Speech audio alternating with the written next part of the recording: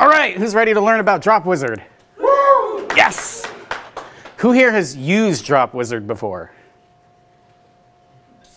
Even better. I could make all of this up, but I won't. Okay, let me close these slides, and we'll get this show rolling. Okay, my name is Michael Kolakowski, and I have been a developer in the Omaha area, or I should say in and out of the Omaha area, for about the past 8 years or so. I say in and out instead of off and on because last year we moved back to Omaha from Massachusetts. So we'd been here previously, we'd moved away, and then we moved back, so it's been some interesting journeys. I currently am with McCallie & Associates at Northrop Grumman, doing cool stuff for them. We like to do good things, and you can find me most places on the internet at mkolakaw at whatever. I even still have a Hotmail account somewhere that hasn't been checked in years. Okay, so I'm excited to tell you guys about DropWizard. The reason being is it's something that we started using at work, and then I saw, if you notice the potential topics on the previous slides, it said DropWizard. I'm like, cool, I can talk about something. And I'm doubly excited because, like I had said, actually about a year ago that picture was taken. And if you look in the way back there, you can see this is like our mailbox, and so the snow's just about going over it, and that's about halfway through the blizzard conditions that happened in Massachusetts. So, oh my goodness, we had, what was it, 110 inches of snow, and dealing with that, dealing with 9 feet of snow on your house, on your roof. And then the next thing was I've also spent the past year and a half futzing around with Oracle, and what was that? That was EBS out there, and a whole bunch of other fun Oracle products. So I've been super excited to actually get back into the Java world and come to OJUG and start learning some new things. So got this opportunity to use DropWizard for a project, and now I get to share some things with you. So that's why I'm excited about DropWizard and excited to tell you all about it. So now that I'm back, arrow keys don't work for this for some reason. Okay, so what is DropWizard? Whoa, hang on. Okay. DropWizard is kind of like a library / framework that helps you develop RESTful web services, and then so much more. So in a nutshell, the idea is to quickly be able to stand up different types of web services, and their goal was to bundle a bunch of other libraries together so you don't have to worry about that stuff. So let's talk about a few of those. Okay, there's like 3 major ones that come with DropWizard, and then a whole bunch of other ones. So the first of those being Jetty. I mean, you pretty much need to have HTTP for a web app, right? And Jetty's kind of the de facto standard. It's well known, it runs well. DropWizard bundles it in for you so you don't have to worry about things like dealing with memory and deployment issues and class loaders and all that other stuff. So we've got Jetty. Then next up, Jersey, which as most of you I'm sure know is the JAX-RS reference implementation. So Jersey is your RESTful services framework. The Jersey goal is to not just be a reference to the API, but to stay up to date, to build a developer community around it, and get people involved with that, as well as being able to make it extensible. So they have APIs for extension for Jersey. That's a really small logo in the corner. Okay, and then finally we've got Jackson, which, yeah, I don't think there's a Jackson logo. That made me kind of sad, but Jackson for JSON. Not a whole lot to develop on there. I think the last release for Jackson was like in 2013. But if you've done any web development, you've probably heard of those. You've got the Jetty, Jersey, and Jackson. So the 3 J's, right? And then a whole ton more. Guava, which I know will excite Juan, comes with the Hibernate validator, metrics. You got your SLF for J included in there. You got templating thingies like free marker and mustache, and probably a couple other things as well. So all sorts of stuff with comes with DropWizard, and we're going to put it all together here in a little bit. So what I'd like to do is walk through a sample DropWizard application, show you how it works, and show you how all those different pieces get tied in together. They have a recommended structure to their application. So if you go through their tutorial, they talk about having configuration and application, a representation, and a resource. So that's sort of the basics of a DropWizard app, how you can get it set up and stood up really quickly. So without further ado, oh, nope, wrong one.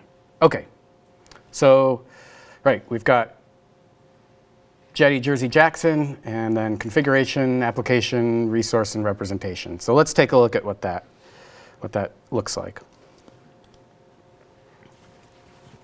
Oh, this will be interesting. Hold on.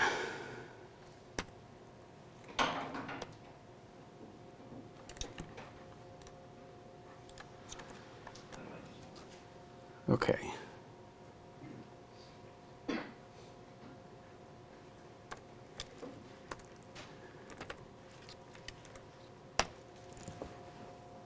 Let's see if this works. As in, it's definitely going to work. I gotta unmirror or mirror my display, but we'll see if it works to undo that for us.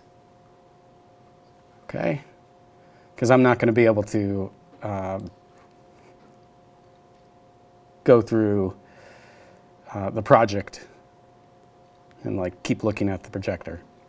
Okay. So let's start. How do you start using DropWizard? Super easy. You just include it in your POM. So here's what the POM looks like. We need to make this a little bit bigger. Yeah, there we go. Holy moly. Okay, can you all see that? Good enough. Okay, so simply just include it as a dependency in your POM file, and that's about it. There's a little bit more. So they recommend doing the fat jar thing, and you'll get to see that in action at the end of this. So to do the fat jar thing, that's just the Maven Shade plugin. So include that as one of your plugins and set up the right goals.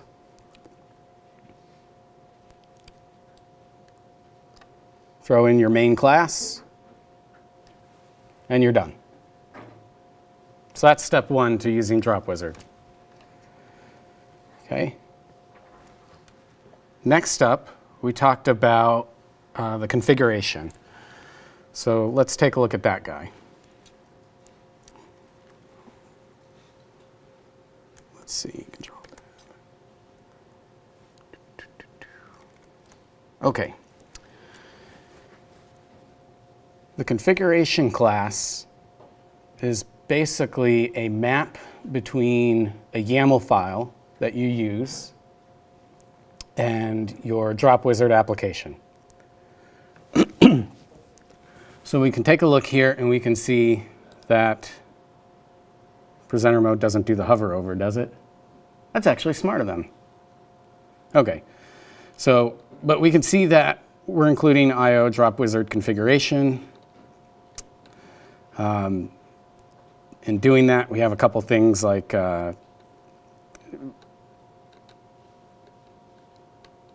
allowing us to set up a bunch of properties in this class.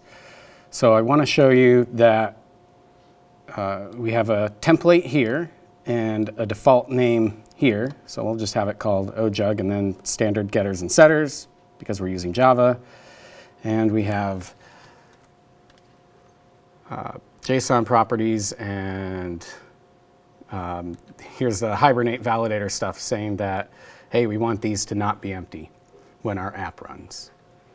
Okay? So that's the configuration class. Okay.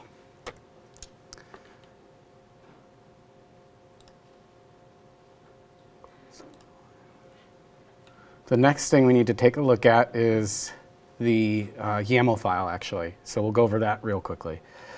Okay, how to get out of presentation mode? Anyone? It's not working. And I know why it's not working. Probably because I have the Vim extension on IntelliJ. Let's see.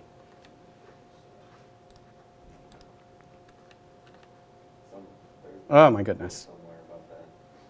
I'm sure there is. Okay, let's take a look at the YAML file that we got for this guy. I apologize for the clicking around. There it is. Cool. Okay, that's all that's in it. Remember the template and the default name? So we can set it to world. And in this case, our template is just like string.format.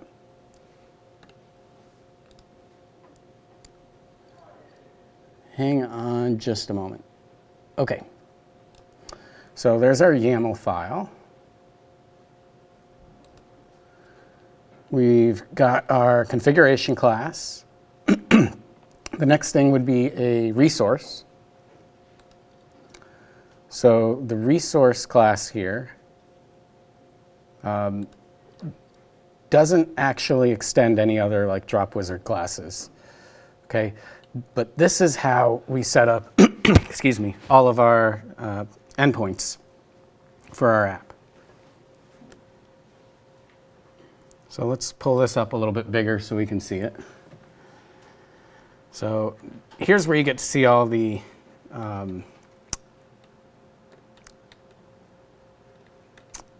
some of the RESTful web service stuff. So you use the app path annotation to say this is where I want it hanging off of my Jetty web app. And then in this case, we're going to just use the app produces annotation to say, hey, we want this to spit us back some JSON. Here's our template and our default name again. And to make it interesting, we have an atomic long counter. So that way we can have something that actually increments behind the scenes.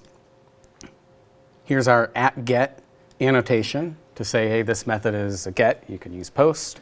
We actually use that at ours. And then use the @query param to say optional query parameters. And here's the little bit of guava in action with the optional. And so that's saying, hey, we don't have to give it a name, but we can if we want. So the query param is what reads the your parameter off the end of your query, just like when you're doing regular REST GET queries. Okay, so nothing super complicated there. So let's go to what they call the representation. And that would be this guy. So we needed something here to be able to instantiate and say, hey, this is what we want our string to look like, so to speak. So this guy has just the ID and a content in it, and it's basically a simple POJO. That's all there is to that. Nothing terribly complicated here. And then the other fun part gets to be in the application. So let's go there.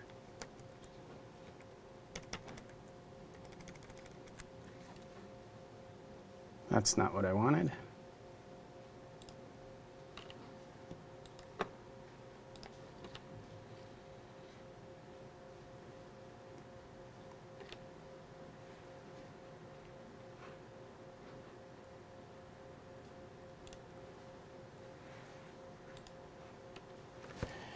Okay, so the application class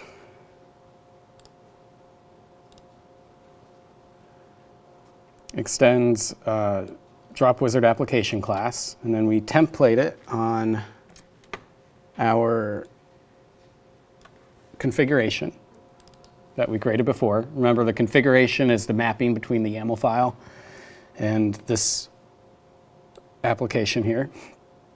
And so when you extend application, you have a few things that we need to override. So we have a getName method. You can put whatever you want in there. We have an initialize method and a run method. So let's go ahead and take a look at those. Of course, we've got the main, and in main we just call run. And then initialize, we don't really have to do anything there for a very simple app. In the run method, all you have to do is instantiate your resource.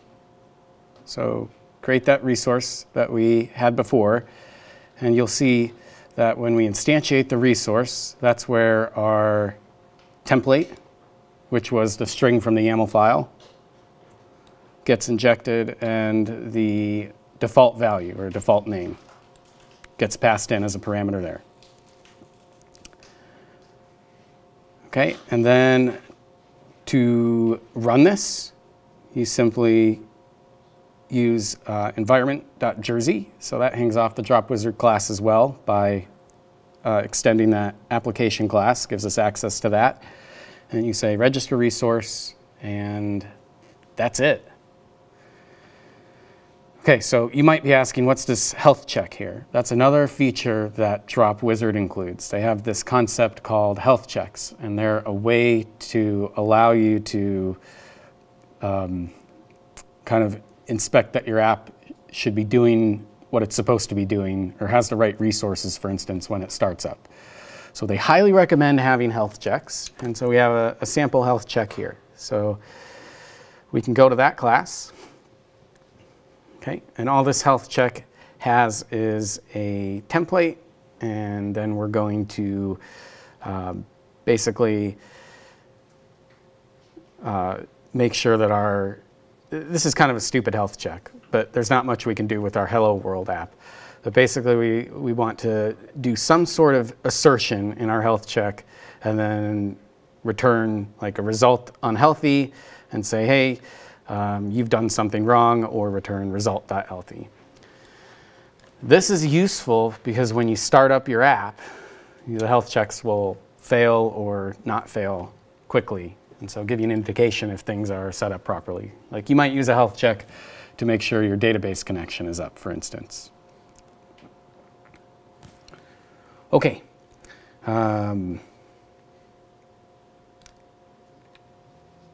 Let's see what we got here. We've got the configuration, application, the resource, the representation, and the YAML file. Tie all those together, and you've got a very basic DropWizard app. So let's see this guy in action now.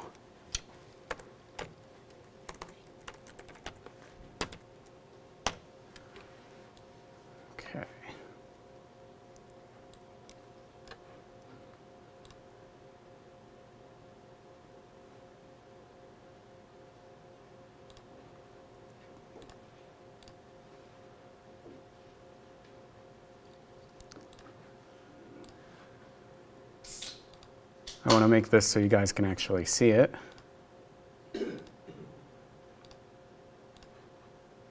we go. Okay.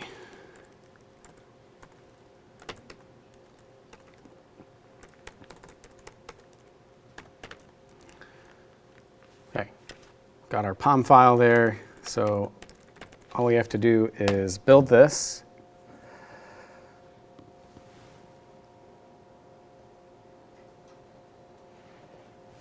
And you might have seen that Maven said, hey, you're doing the shaded jar bit. So if we take a look at our target directory, let me see if I can make this readable.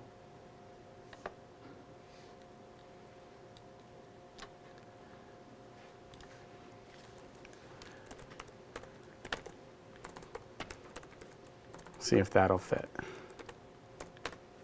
Okay, so there's our large jar. It's not that big, it's 14 megs in size. I guess it depends on how you look at it. And so to make use of this DropWizard app, all we have to do is say java-jar, specify the jar file. You use the server command and then specify your YAML file. And you can see we've got our Jetty server running. Tells us that we've got our get endpoint with a hello world hanging off the end there, registered. And let's take a look at that.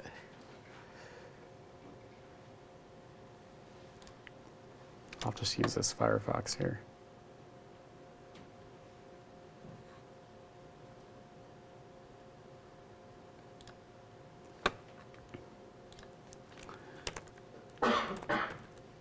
So if we go to localhost :8080 / hello world,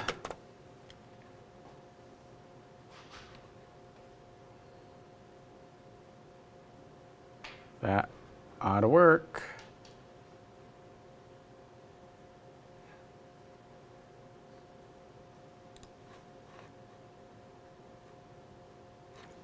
All right, well, let me try something else. There it goes. Did it? Finally. Okay, that's crazy. Why does it take that long to go to localhost? Goodness. So in here, you also can see your requests in a log, so it's kind of handy, and see your responses as well on your terminal. So you can set up logging through DropWizard. We had that. I'll tell you actually all about how we're using it once we're done here. Okay, remember the @query param with the optional? So we can do something like name equals OJUG, and there we go. We've got hello OJUG. Okay, that's really small. Okay, so it's not entirely, this is not like the world's awesomest example, but it gives you a really quick intro to it, and you can see how simple also it is to set that up. I mean, it's a few files and an entry in a POM file. So I like that because I don't have to think about getting all the other stuff set up to try and when all I care about is creating some sort of endpoint. Okay, oh, one more thing. Let's see, I think it's 8081 / metrics. Cool, okay, so we've got metrics which are returned to us in a nice, parsable format here. So remember I think it's Apache metrics library that's included. So you can get metrics on your app and requests. And there might be, we might be able to do health checks, I think. Nope.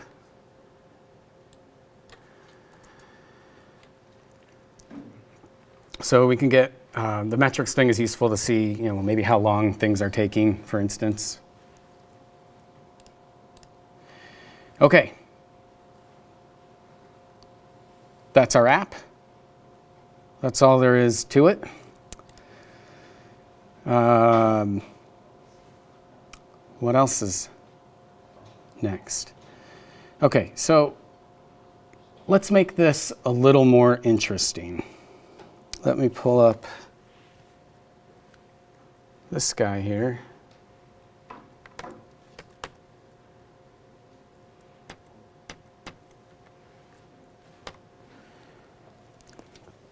Okay, so as I stated, I work for Northrop Grumman, and as it goes with government contracts, they get to have all sorts of interesting things. And so in our particular case, our application calls out to an external web service. However, that web service is only available on base. So I'm at the Northrop Grumman building off of 370, not on base. I have no access to that. Well, that service decided that they were going to go through an upgrade to a new version with a bunch of changes. And we needed to upgrade our side of the app so we could make the proper calls to that web service. Well, how do you do that when you can't test against it? It kind of sucks, to be honest, right? It's like the worst thing as a developer.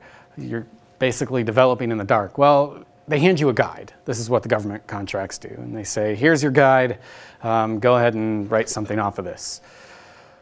I was fortunate enough to get some WSDL files, but they were kind of out of date. So, all right. What we did, though, was we were using DropWizard to stand up what looks like an external web service, so then we can have our app hit against it. So we had, just like you saw there with the Hello World app, we have our DropWizard app running on a CentOS VM so that code from our various baselines can go hit it, and we can say, hey, are we making the right requests and getting the right responses? And we're actually using it for SOAP requests and responses. That's something you can do. So that's where the WSDL file comes into play.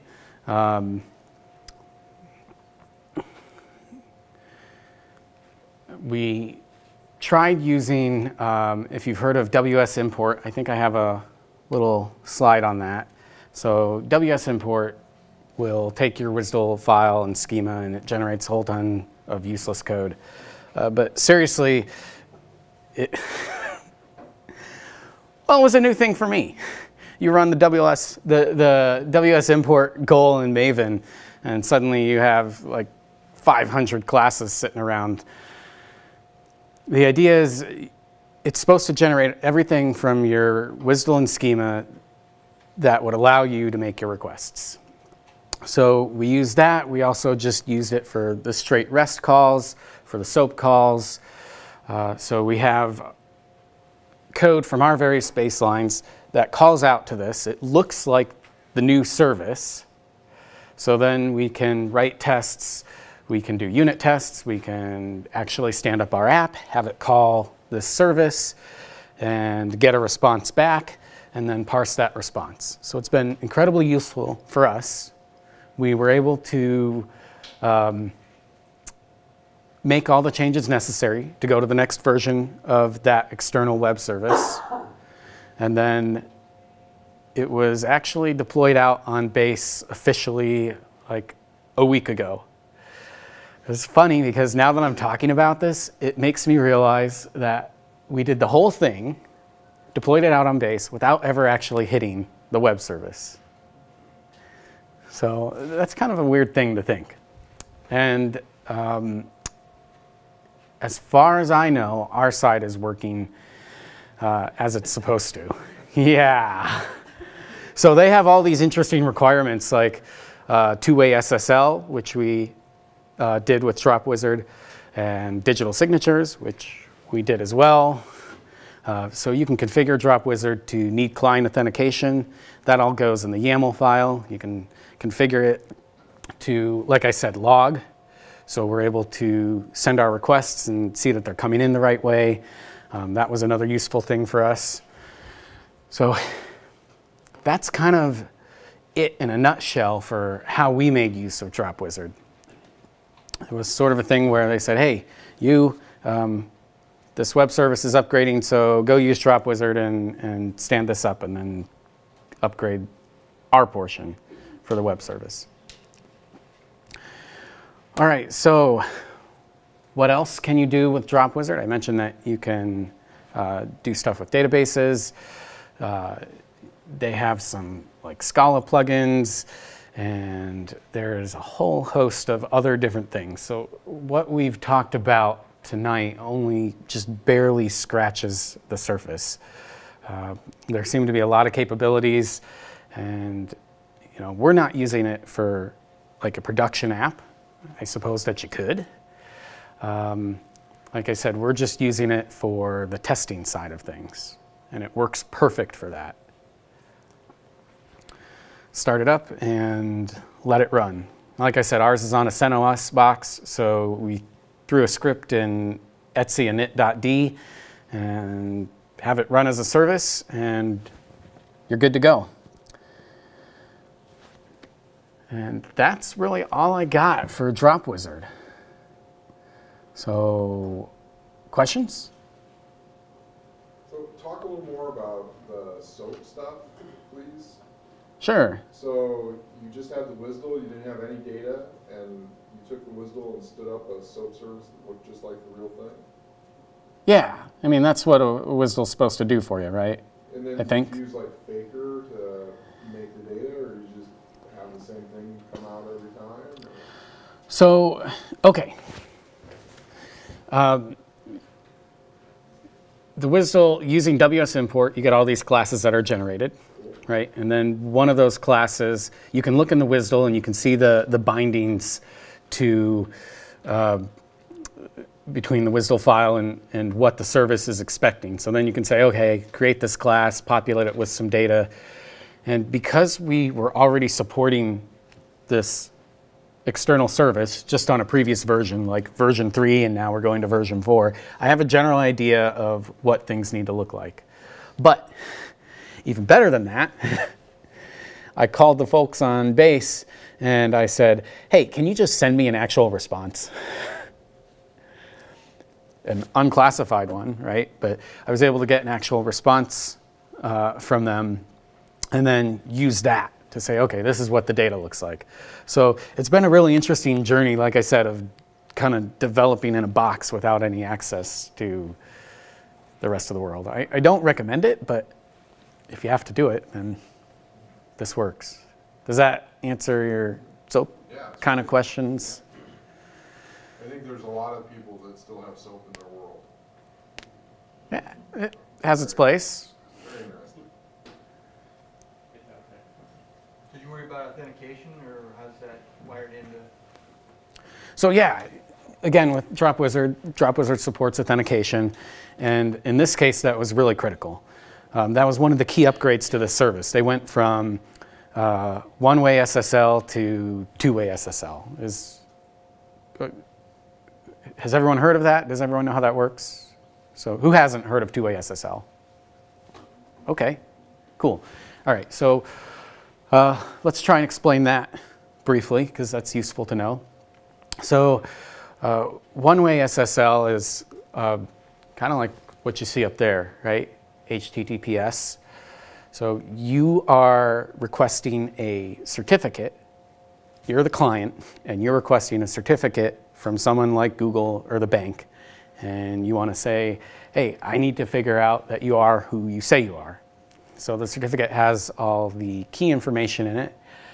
And your browser should have a list of trusted authorities. And you have this concept of a trust chain.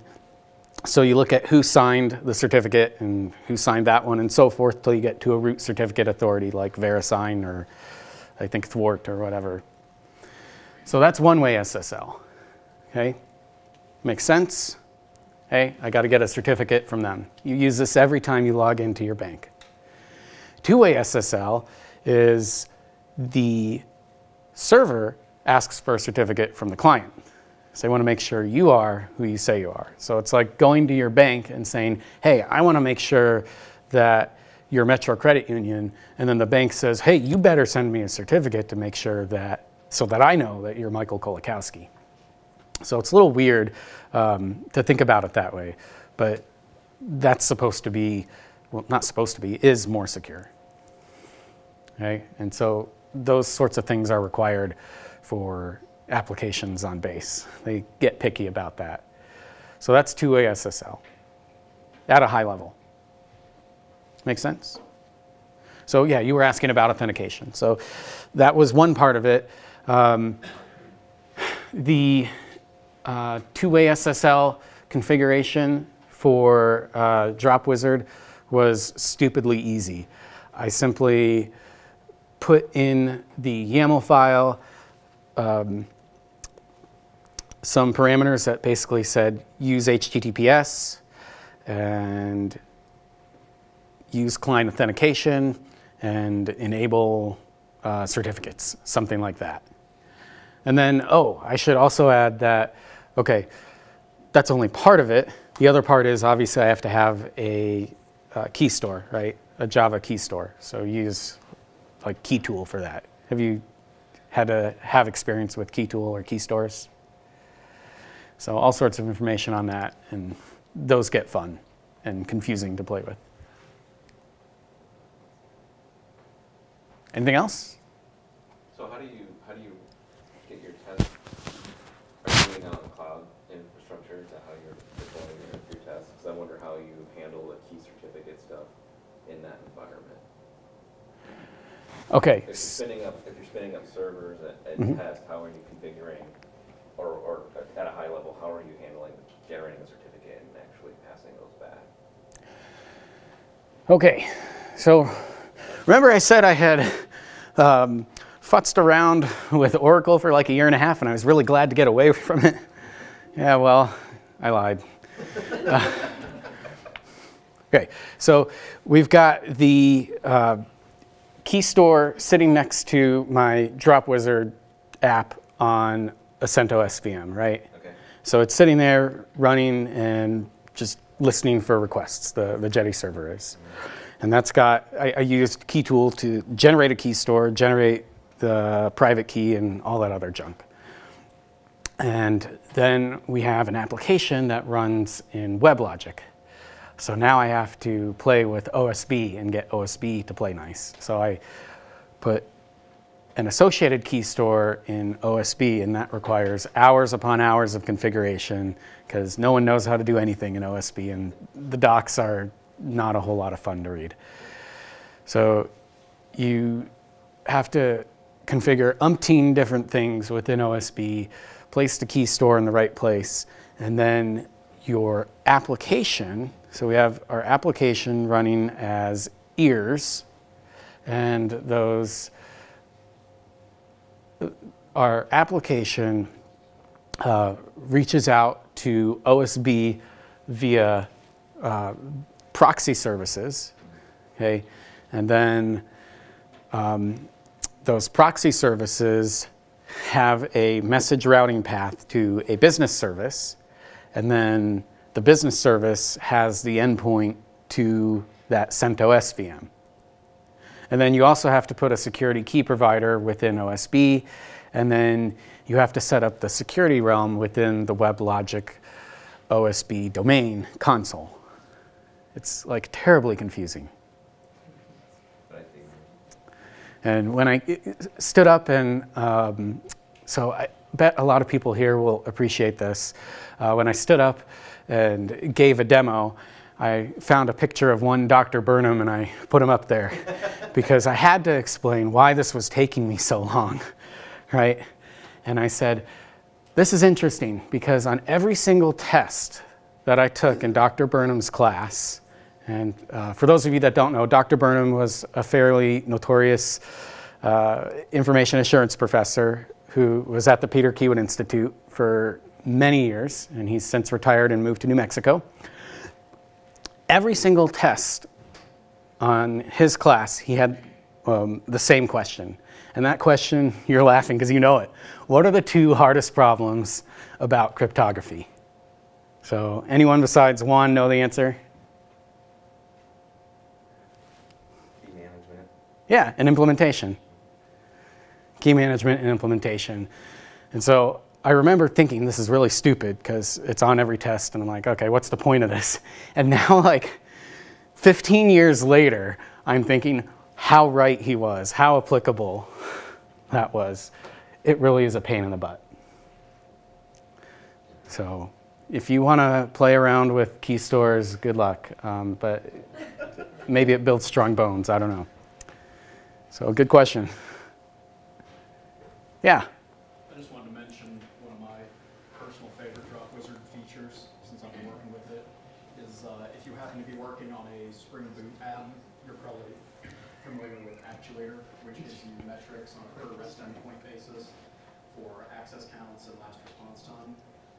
If you just add DropWizard as a dependency in your POM file, Spring Boot will automatically pull in DropWizard's metrics and will start giving you running average, 99th, 95th percentile, standard deviation, and a whole bunch of extra metrics over time for all your REST endpoints, which is super helpful for production monitoring. And you don't have to use any other DropWizard features. It's just the metric stuff that automatically, magically starts working. Nice. Cool, thanks. Yeah, I like the fact that it's pretty easy to stand stuff up and it comes bundled with a ton of stuff and mostly the things that they think are good. Where they're like, hey, Jersey, it's the best one. So is Jetty. So with your client-side SSL certificates, Mm-hmm. were you able to log the identity of the client key? It's like Chris has a different key than I do in his app. Chris's app is awesome and more people use it. Mm-hmm. You know that because his key gets used more than my key. Oh, okay. Log the identity of the client key. I kind of got to think about that. I'm not sure. Yeah. No worries, that's fine. It's all good. No, I'm trying to think if we are.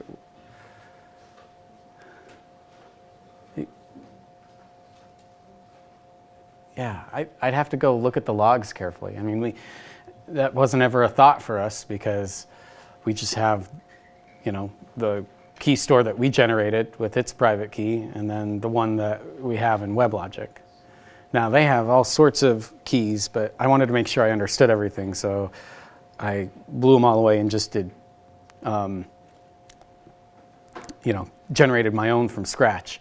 Because, so a word to the wise, if you ever have to do anything with key stores, I highly recommend starting completely from scratch because sometimes things will work and they'll seem like they're working, but you don't know they're only working because of some other previous setup. And so then you go to deploy it elsewhere or test it elsewhere and things blow up nasty in your face. So that was one of my takeaways. Okay. Anything else? Yeah. Did you look at any other products that do something similar? And if so, why did you pick this one? No, and because I was told to. So there were previous DropWizard applications, because this wasn't the only external web service. However, ours, I had the good fortune, as it were, ours was the first one to require all the fun things like the two-way SSL. That had never been done before. I mean, it's been done before. We'd never done it. So it was, here's an existing thing that's other people have used. Unfortunately, it didn't seem like you know, anyone really knew a whole lot about DropWizard. So our code base has been inherited from a previous government contractor. So we got a lot of stuff that people don't know about. So there was some knowledge, but you have other people in other teams, right? So you can only bother them so much, and it was, you go do this task and figure it out. So I did. I think, I don't know what other tools you could use. I think there's a Python package out there that does similar things, and maybe Spring Boot is one as well that you could use. Oh yeah, that. Yeah, you were going to talk about that on one of these OJUGs, right? So what's the Groovy support like for DropWizard? I don't know. We're not using Groovy. No one wants to there.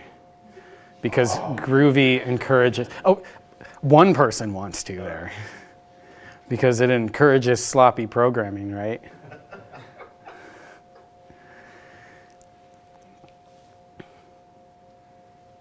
All right, well, if that's it for questions, oh, more, yay.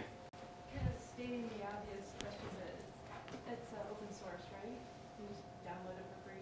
Yeah. Well, yeah. Yeah, it doesn't cost anything. Okay. Was there any drawbacks or annoyances with DropWizard? Like anything that just didn't work very well or problems? You know, not particularly.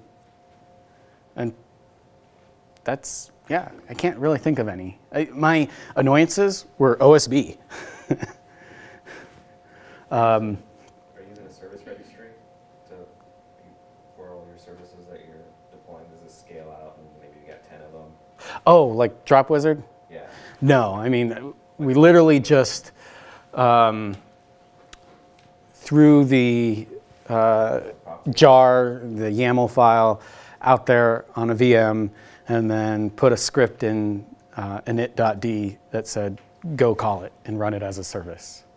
So the way we're doing it, yeah, that would not scale very well. But we have like 4 or 5, so it's not a big deal, right, for us. Not an issue. And if we think of, what was that guy's name? Baruch's talk, right? Don't bother fixing that until the pain comes and you need to. So, yeah, issues with DropWizard, I guess I can't really think of any, and that's probably because they use things like Jetty and Guava and so forth. You know, I had a couple annoyances with some of their documentation, but I think that just goes with about anything, right? We all know documentation can be a pain. And there were a few things that seemed to be missing for me, like reading about the configuration classes, but overall, even that's pretty good on their site. Is there another question back there? No? Okay, I feel like I'm ending like way early. I guess not. So,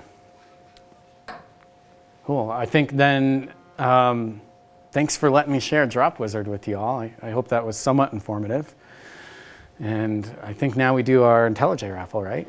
Cool.